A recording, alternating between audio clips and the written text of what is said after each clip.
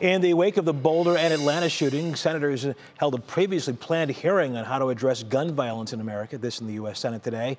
The issue now taking on a new urgency. Democrats who control the House and Senate hope now is the time for action. President Biden today also called on Congress to act now.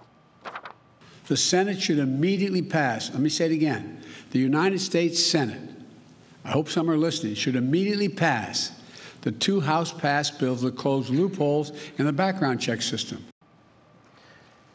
The president insisted this should not be a partisan issue.